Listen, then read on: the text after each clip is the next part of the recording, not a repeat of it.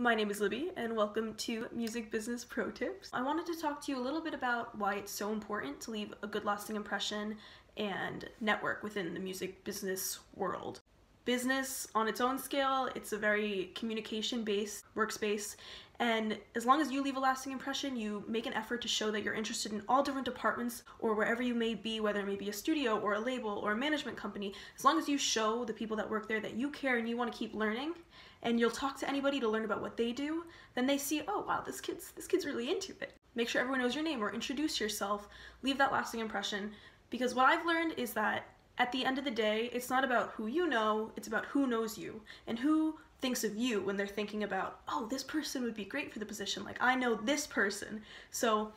most important thing to do is always show up with a smile on your face, do the best you can, and get to know everybody.